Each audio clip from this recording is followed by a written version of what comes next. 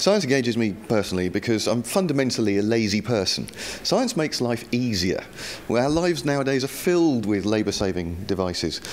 We couldn't live the lives that we do today if science hadn't given us all the technology that we use and take for granted nowadays. Science also is important for me because it provides answers to questions. I like asking questions, and science provides a method, a scientific method, a structure for providing sensible answers to those questions. Science is very important to society nowadays. We face some massive challenges in the world. We all know that there's global warming, but there's a food crisis. There isn't enough to feed the world. We have a burgeoning, huge, great population explosion.